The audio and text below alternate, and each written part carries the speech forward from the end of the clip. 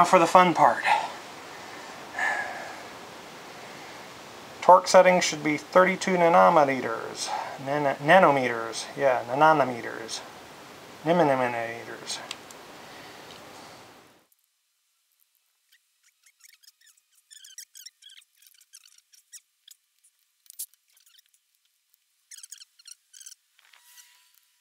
That is back on and ready to go. Let's crank her up and we'll give a demonstration of what it looks like when it runs. It'll also give me an idea if I've totally muffed something up.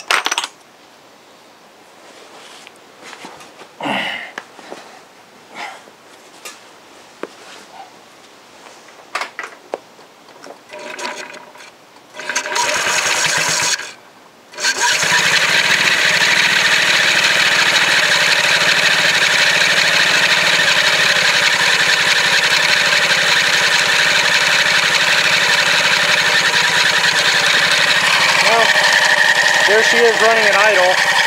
You can see that there's not a lot of torque on the wheel. You can see the inside of the clutch there spinning around. You can see the variator spinning around. Let's see if we can show you what happens when I give it the gas. I don't know if you can you see the variator moving outward?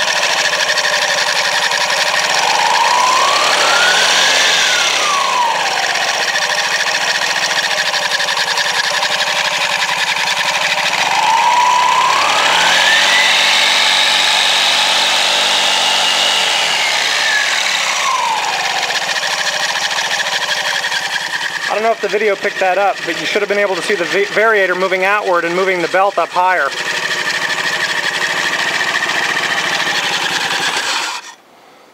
Anyway, it looks like she's working. At least nothing flew off and hit me in the head.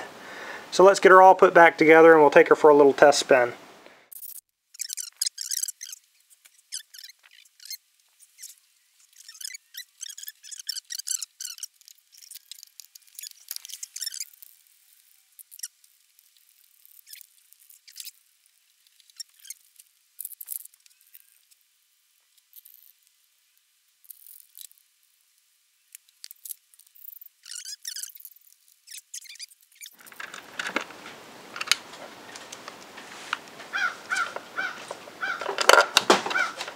I've only tightened these down finger tight so far.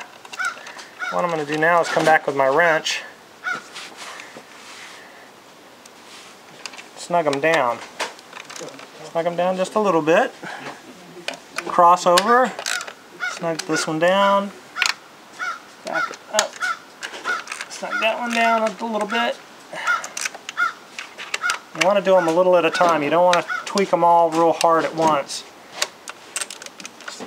Down a little bit. Oops.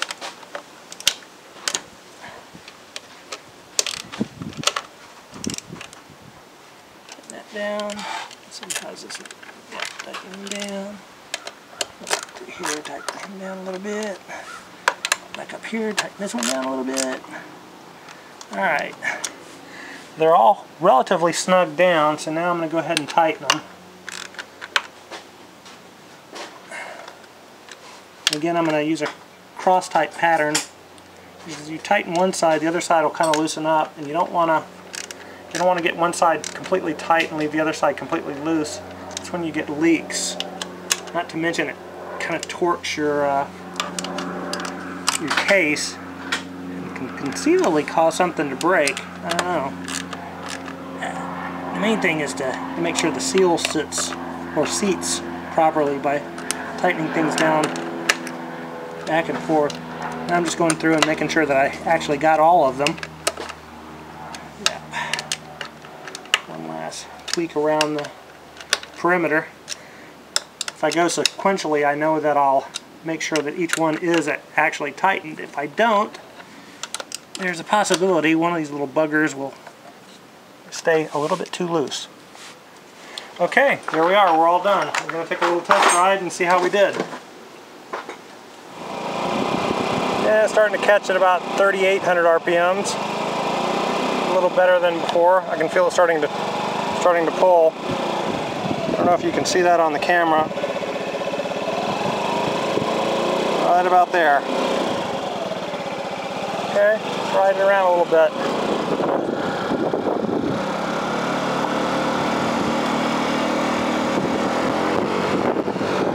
Yeah, right about there, it would normally hesitate for a second. Doing much better.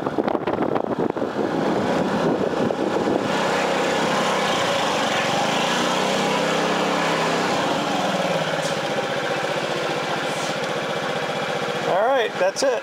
She's running.